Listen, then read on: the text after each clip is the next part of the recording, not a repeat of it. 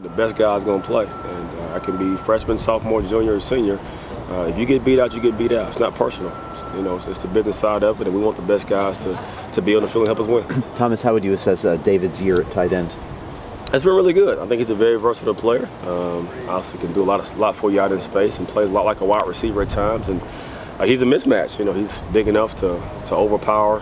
Most safeties and DBs matched up against him, and fast enough to run past any linebacker you want to put against him. I think he's done a really good job of developing more as an attached tight end and proving he can do both. What do you think has clicked with him? It seems like he hasn't dropped as many passes, whereas in the start of the year that might have been a little bit more of a problem. Yeah, I think just concentration. I think his coach has done a really good job. Coach Harley's done a really good job of staying on him. And, like all our guys, you got to consistently hammer stuff into their heads. And maybe people forget that these guys do other stuff outside of play football. They go to school and have social lives. And sometimes, I'm not just saying him specifically, but guys get distracted. You got to reel them back in and make sure when we step in this building, we're locked in and focused on our jobs. Anything else? Yeah. Thank you. What are you thankful for, Thomas, as far as this program and outside the program? That's a lot. That's a long question. I'm thankful for a lot. Obviously, I know the holidays coming up, and that holiday doesn't mean the same thing to everybody. I think I celebrate thankfulness every single day.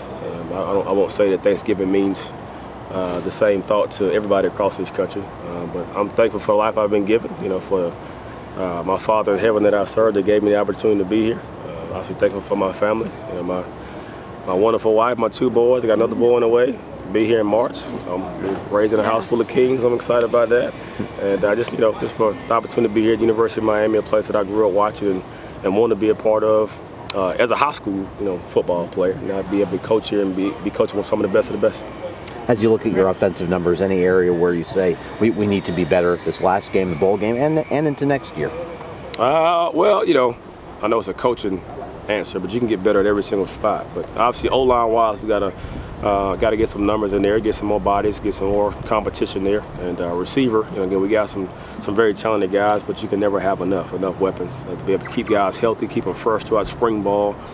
Fall camp, and just be able to practice, but also to be able to play in the game and help keep guys fresh, so they're not playing 70 snaps in the game, because it's hard to keep a guy fresh and playing full speed if he's playing that many snaps. Speaking of offensive line, do you view the LSU transfer, who you have there at that position, as a potential high-impact guy? He better be. We brought him in for a reason. I think every guy we bring into that room is going to, better come in ready to compete. He's going to have an opportunity, if you want it, to come take a spot. Thanks, Thomas. Right.